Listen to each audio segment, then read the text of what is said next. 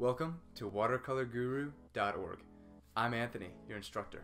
And I'm Max, the assistant. And we are very happy to have you join us on this course that focuses on how to draw and paint portraits in watercolor. This course features a full demonstration. We begin with how to choose and edit photos as a reference. Then we talk about how to draw the head accurately. We move into adding masking fluid, doing the underpainting, adding the modeling of the features, and then finally the finishing touches. And we went all out with this course. We have 3 camera angles, one overhead, one close-up, and one for the palette. And we do step-by-step narration throughout the course.